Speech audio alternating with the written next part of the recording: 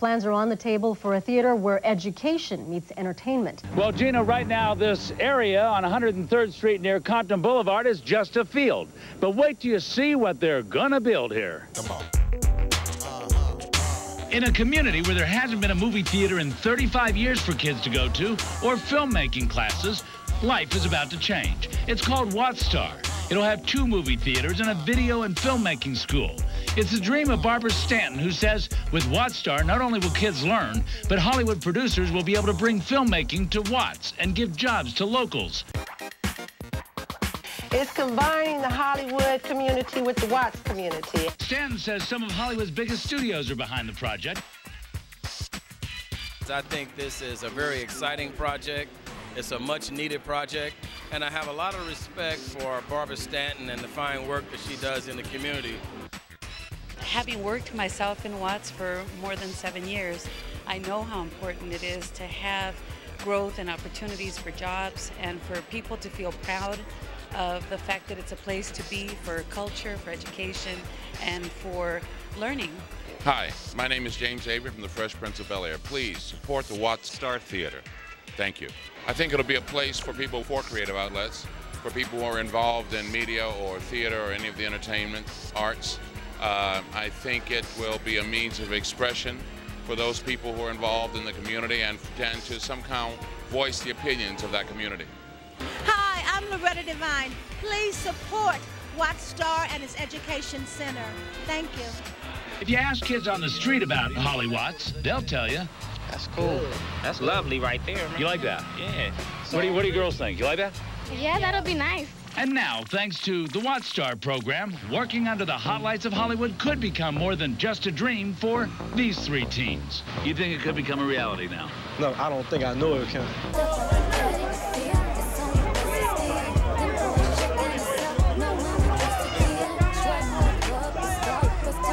Ross, please support the Wattstar Theatre. It's gonna be big.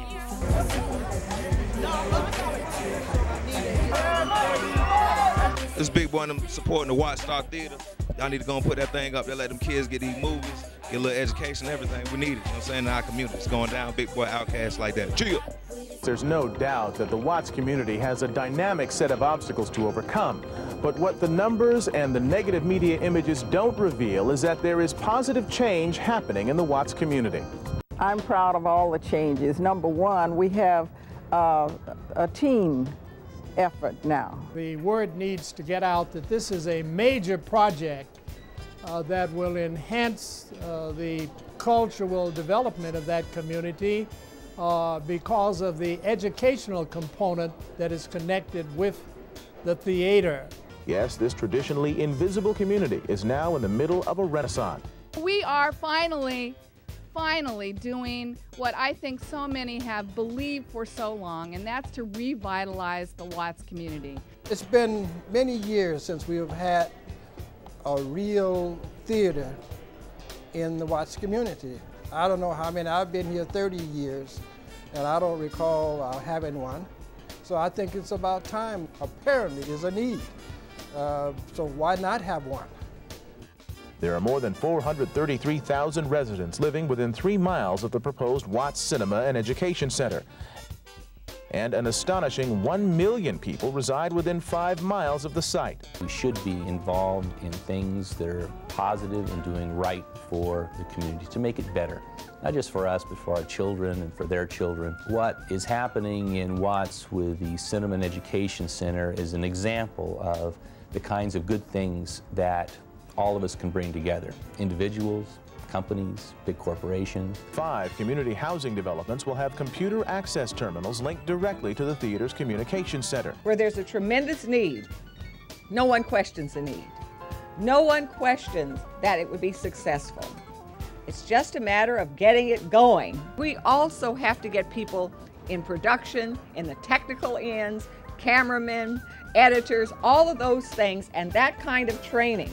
We believe in diversity. We like to support all inner city projects. The projects such as Wattstar, we all need to support because down the road when we bring young people in, especially from the inner city, into the studio system, youth is going to be the individuals that are going to take your industry to the next step down the road, and that's what it's all about. Numerous city, state, local, and private sector entities are working in concert to ensure that the Watts Cinema is not only a reality, but a resounding success. This is Cesar Treyes with Union Bank of California, Vice President for Corporate Community Development, urging you to support Wattstar. I'm Nancy Huntington with Manufacturers Bank. We proudly support the Wattstar Theaters, and so can you. Success depends on the center's ability to provide quality education, cultural enrichment, and training in entertainment careers for community residents. Through the audiovisual event of film, television, it attacks the very depth of the subconscious mind. So it's a very, very crucial thing. So to have the Watts Cinema and Educational Center here in a place where kids can go to receive a really strong understanding of the audiovisual event, it's a primo situation.